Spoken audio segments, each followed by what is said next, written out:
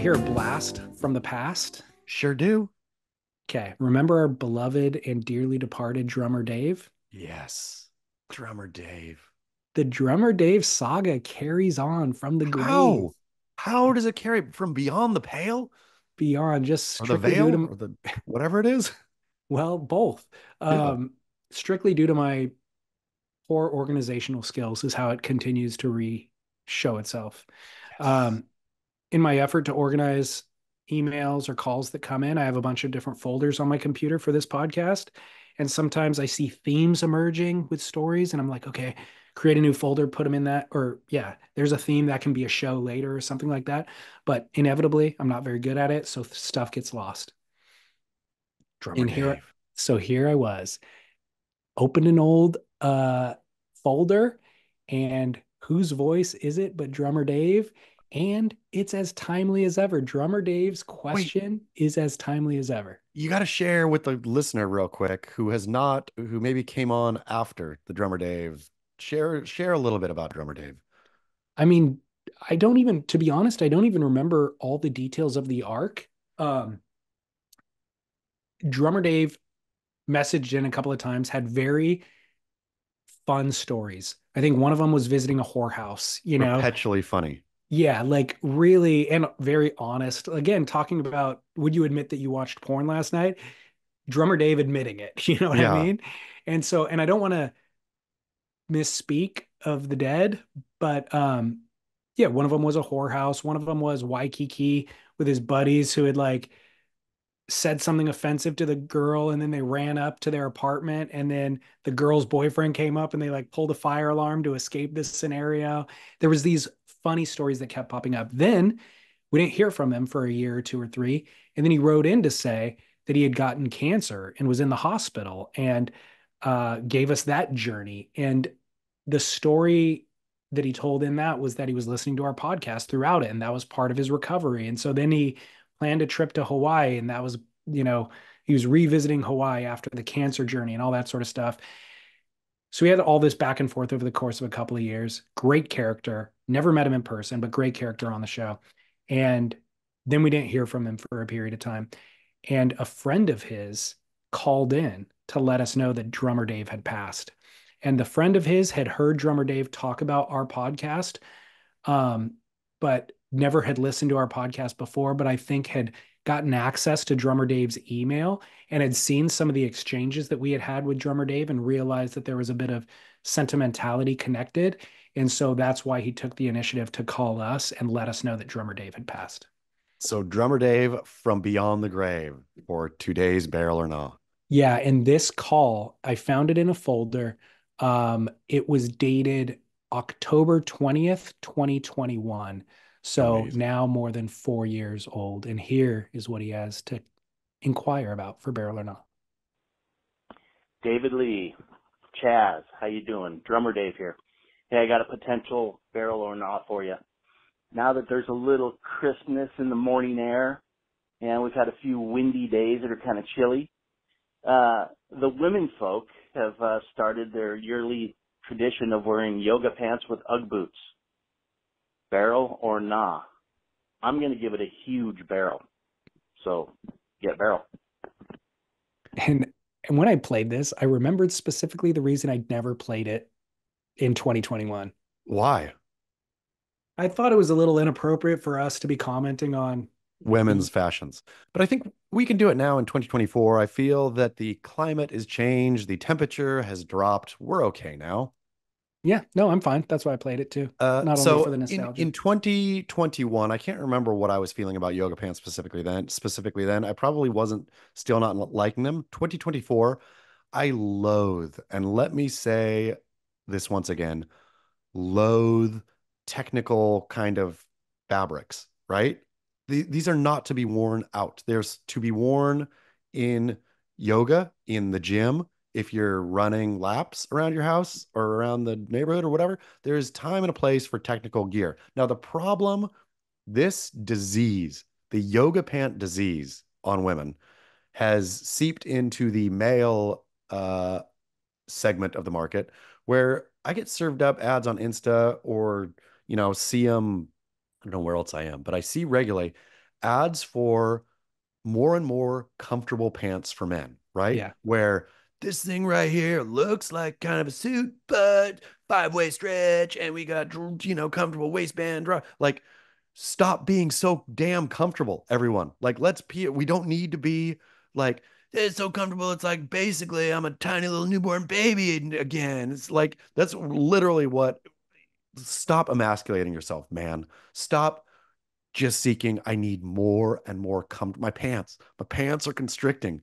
I need more comfort. So I'm going 0 barrel on anything that has four-way stretch. So I agree with you. And I think Drummer Dave was referring to the aesthetic of females in Yes, yoga and a pants, different which time too. It hadn't jumped the shark back then. yeah, and I understand his point, but I'm with you on this one where yoga pants, the most unlikely place for them to be worn is in a yoga studio at this point. Yes. 99% of yoga pants sold never see a yoga studio. And so it's completely jumped the shark. Where it used to be, this is an indicator that I do yoga, and now I'm showcasing that to the greater world. Maybe I stopped at the grocery store on the way home from, and then that's no longer the case. No. Now it is the universal pant that never sees the yoga studio. So for that reason alone, I'm going no barrel. He's also mentioned yoga pants with Uggs, which I don't know if that's a specific to certain regions of the world. Um, it is a look. It's a seasonal look.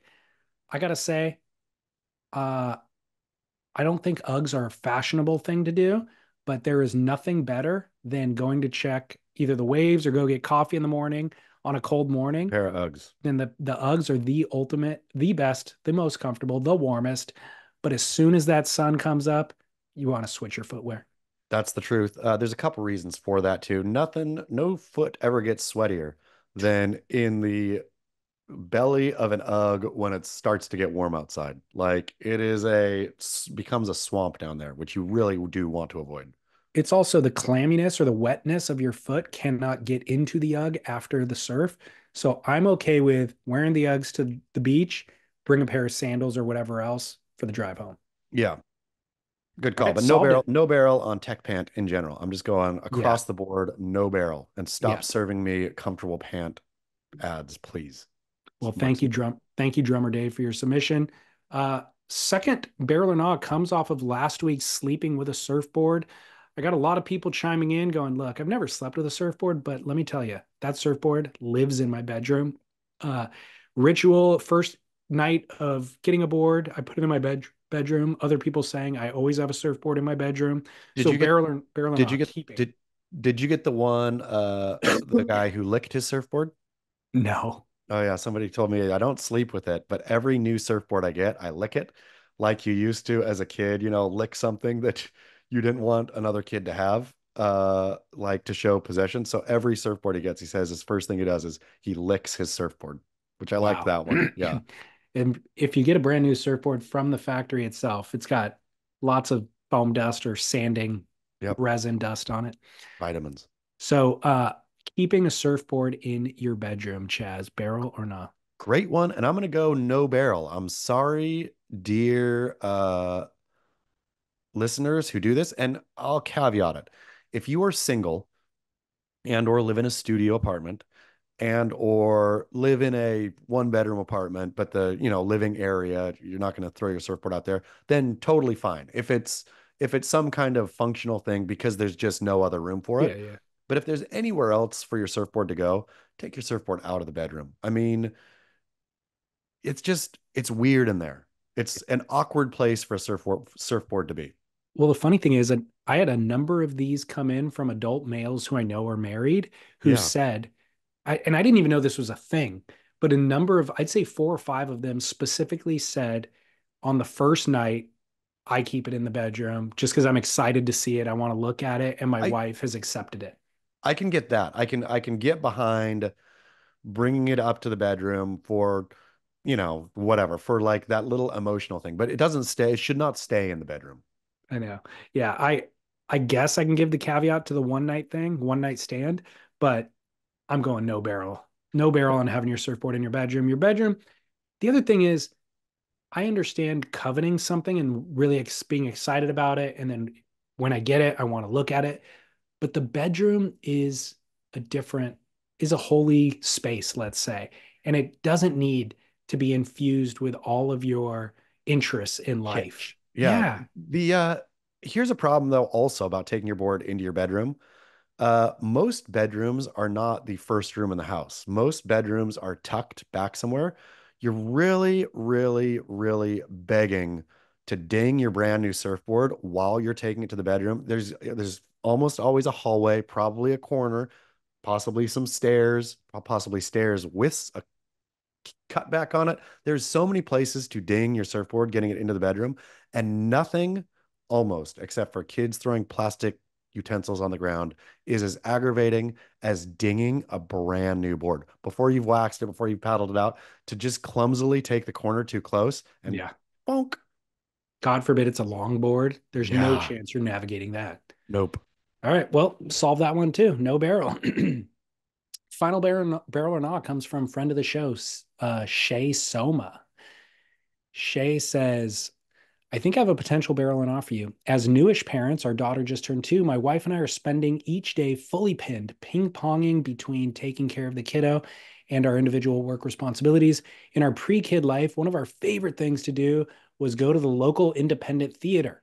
Shout out to the Palm Theater in SLO, the first solar powered movie theater in America. Alternatively, use the projector in our own mini theater experience at home and get transported to an alternate world via the magic art of film for a few hours. I love the way a movie can feel immersive and experimental, and clocking in at an average of 2 hours, it feels like just the right amount of time for a nice mental break from whatever is preoccupying me at the moment. These days, however, dates to go out to see a movie are infrequent, so more often than not, we find ourselves at home trying to start a movie in bed on a laptop screen at 9 at night after doing the bedtime routine with the kiddo, picking up the house, and inevitably falling asleep within 15 minutes of starting it. Then we'll watch this movie in 15-minute increments over the course of a week. My wife is fine with this as she compares it to watching episodes of a TV show. However, I am opposed. To me, the immersive, transportive elements of watching a good movie are totally absent in this viewing experience. Or, of course, if we choose to forego I'm sorry, of course, if we choose to forego movies altogether, if we're unable to view them in their entirety in a single sitting, then we would probably only see about 2 movies a year for the next 10 to 15 years or 5 to 10 years. And our entertainment options will be limited to bite-sized format only. This seems, while not quite tragic, maybe suboptimal is the right word. So, barrel or not, watching films in 15-minute increments. Keep work, Shay. Thank you so much for the journey, Shay. I didn't know where this I was going to be. Okay, is this like taking your kid to the theater, barrel or not? Is this, which I will say, Shay, just FYI, I got my kid uh onto watching movies as early as I could in the theater. Like I think the first movie she watched, it was she must have been 3 probably, and took her to Big Hero 6. It was a Disney movie. Yeah. And she sat and she cried at the appropriate times and she laughed, and then it was like you teach the kid to have a film length attention span in the theater where you don't have to, I think people are so scared of, oh, what if my kid gets antsy or what? No, they're going to sit and watch the movie for 2 hours. It's not an unreasonable ask to be entertained for 2 hours and not need more fidgeting or entertainment or something else. Like teach your kids young and to like sit through a movie because you can really broaden that out, right? Like we've watched great films now, but onto his specific point, I say no barrel on the 15 uh minute increments. There's plenty of good shows. Maybe it's time that you just need to start watching shows Yeah. during this, because this period is going to come to an end, right? The kid at 4 will have an attention span, and you can, if you choose, start sharing classic film with them and watching a lot of film, right? But in the meantime, I think movies were made to be watched start to finish. They weren't made to be sampled. And I think respecting the art is important. Totally agree with you on this one. I had an epiphany like 20 years ago, which was you only get to watch a great movie for the first time once. Yes. Because I found a movie or two that I absolutely loved. And I don't remember when this epiphany was, but let me just say it was around, it could have been American Beauty. Like I loved the movie American Beauty. Yes. And then I bought the DVD and I watched it and I loved it each subsequent time. But I remember feeling like, man, I don't have that initial feeling. that first time Yeah. watching it where it just unfolded in front of me and I had no idea what or where it was going was magic. The problem is you have to watch 30 duds for every one that is actually like worth, really having that experience. But this tragic thing will be that Shay, over the course of 5 or 10 years, will have a couple of majestic films that he That he does watched not and do justice to. that he watched like eating a bag of Skittles. And so he should, knowing that, hold all those off and just plan some time 10 or 15 years from now where you're going to binge and you're going to really indulge in those things. And the movie will be 10 years old by then, but at least you did it right when you did it. But it doesn't need to be 10 or 15 years. Let's be frank. His kid is Agreed. 3, he said, right? Or 2? Two. 2. It's like 2 years is all you Yeah. need to hold off, right? As a 4-year-old, you can share films, with your child, or also you're not going to be ping ponging around back and forth so much. You'll, as at 4, easy babysitter come over or easy play dates start to happen, or then slumber parties start to happen. Your time becomes a lot less constricted, like real quick. Totally. And my concern for Shay as well is everything in our modern society is training your kid to not have an attention span, Yes. training her to have a short attention span. So you forcing her to go to that movie when she was 3 was fighting back against Yes. modern tech. Shay is giving into modern tech. Shay is getting sucked into the shorter attention span by doing that. And so he needs to Yeah, stave that Shay. off as well. Yeah, Shay. Be a man. Grow a spine, Shay Sommer. Exactly, Shay.